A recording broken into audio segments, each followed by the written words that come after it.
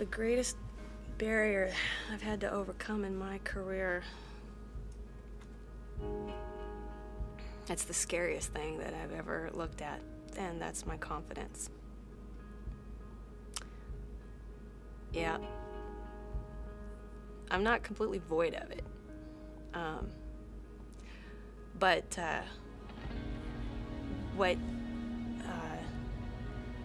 when I look back on the moments that I've struggled the most, it's been where I've let my confidence droop. What I had going for me is I'm a hard worker. You tell me I can't do something, I'm gonna prove to you that I can. Determination, that pays a lot of the bill, and really helps you overcome fears for at least a number of people I know. What did I want to be when I grew up? Well, I think like all kids, when you look up in the stars and you see the infinity of space, you think you want to be an astronaut. But then also you got pets and you want to become a veterinarian, and you see heroes like firemen come out and save the day, you want to be one of those two. But it probably wasn't until I was about 16 years old when I got really serious about what I wanted to be. And it was a little bit of research. Discovered I wanted to become an astronaut. You know, when I was a kid in high school, I was really fascinated by science. I was fascinated, to say I was fascinated, really, honestly. There were these questions out there like, why is the sky blue? Why does water boil? And I was a kid with just a lot of questions and no answers. And was that curiosity that was satiated, was quenched by science, and namely chemistry. I think that's why I gravitated towards chemistry, because it answered the questions that I had my whole life. I focused on an area of chemistry that really fascinated me. It had nothing really to do with space or being an astronaut, but it was something that really motivated me, and turned out to be pretty successful at it. And I think that's 100% because I really enjoyed it. I had some struggles in college with math, and those really were a roadblock to succeeding in chemistry. I understood chemistry fine. I mean, I could picture molecules and electrons zooming around a nucleus and all that kind of good stuff.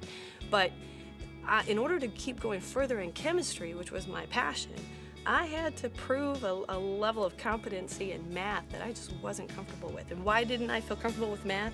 Because math was this abstract thing that was something you did on paper, but it just didn't have any application in the outside world, according to Tracy Caldwell.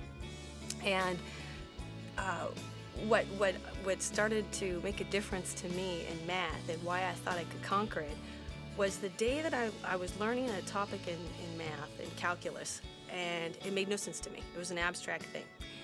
And then in that same semester, I was taking a class in chemistry, in physical chemistry, and there's actually math, believe it or not, that describes the motion of an electron around the nucleus of an atom. Go figure. I wasn't even prepared for that. But it got my attention. Why? Because I loved chemistry.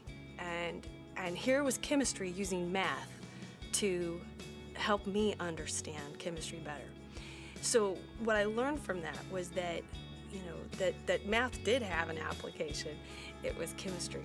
And I could get really excited about something that scares me if I can appreciate and make a connection to it, to something that I really enjoy. Overcoming that fear of math, knowing that yes, indeed, I can understand math. I've got to humble myself and ask questions. I've got to work hard and do extra problems, you know, when I don't feel like it or I'm scared. And I just got to go for it, because if it's an obstacle to get to what I want, it's going to still be there, whether I want it to be or not.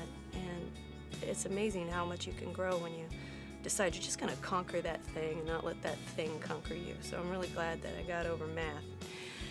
If I had to give some advice, just based on my own life and what put me on the right path, that's to know yourself. You know, you've heard people say dream big or follow your heart, but know yourself. and put some stock in the things that you enjoy doing, because it's when you enjoy what you're doing that it's going to bring out the best in you, and that's what we want. That's what you want.